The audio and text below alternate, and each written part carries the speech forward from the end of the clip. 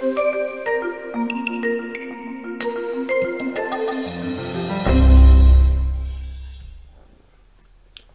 you for tuning in to Ellensburg Amplifier Repair and Service.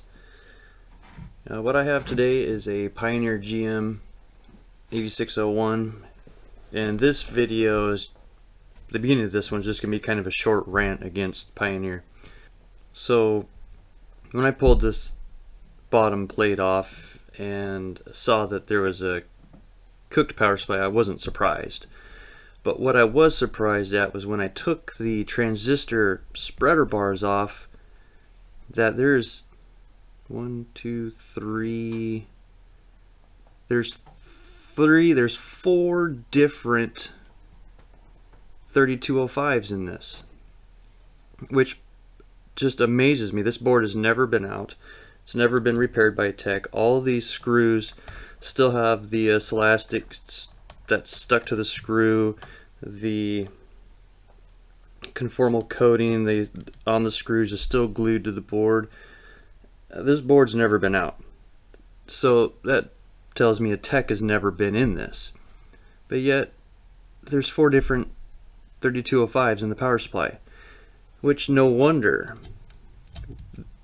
that this power supply failed, in my opinion.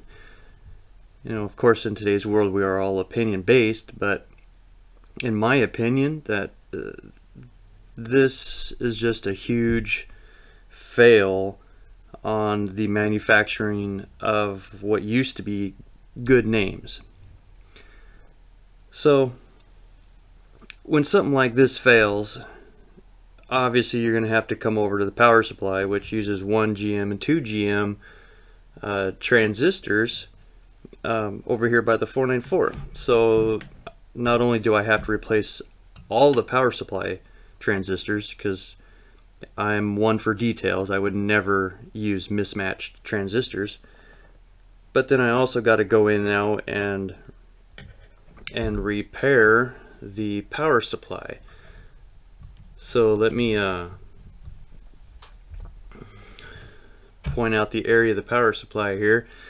So the power supply transistors, I'm gonna have to get the micro pencil out and replace these pre-drivers due to their lack of detail, or just, I don't know really how to call it, lack of consumer, just lacking care in the consumers is really all I got to say about that.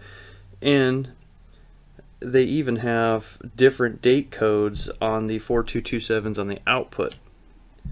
So again, you know, like I said, we're all opinion based. This world is opinion based.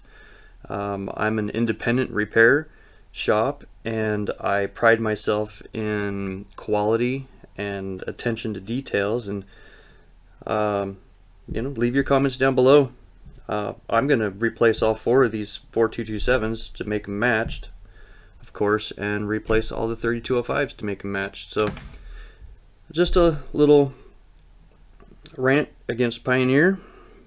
Pioneer, I wish that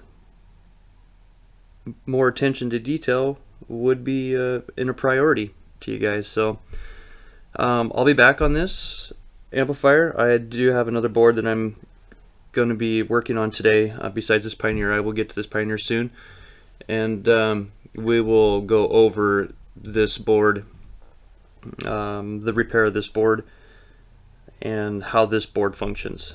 These are really common amplifiers. They're good little amplifiers, so I figured I'd just do a video on the details of this board. Again, thank you for watching, and pay attention for the release of new videos. I'll be back soon with you guys. Thank you.